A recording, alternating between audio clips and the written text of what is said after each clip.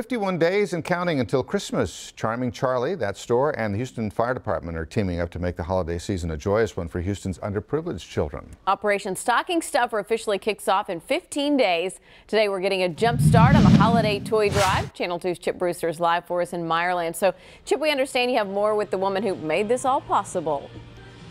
Yeah, it's amazing that this event, which today incorporates nearly 90 different fire stations, several major businesses, a TV station, and Charming Charlie for the first time ever, began several decades ago. Take a look.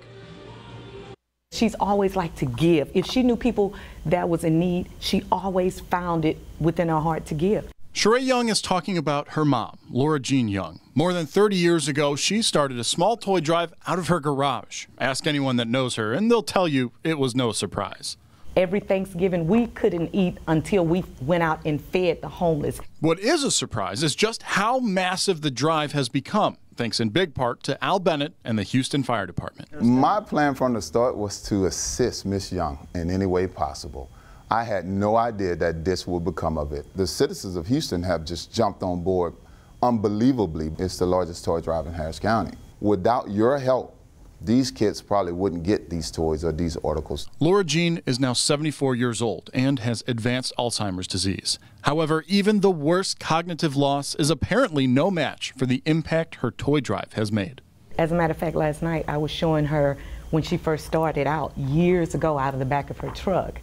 And when she used to store the toys in the garage instead of at the Houston Fire Department. And she can't speak, but her eyes opened up and she just got teary-eyed last night.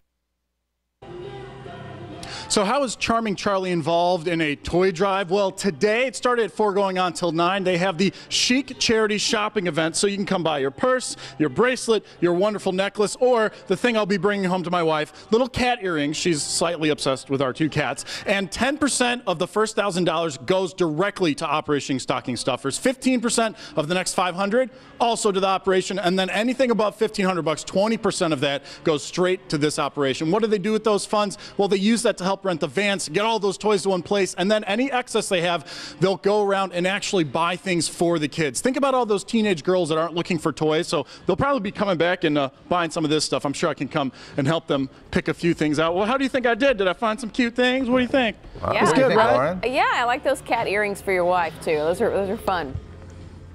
Nice bag too. Yeah. Thank you, Chip.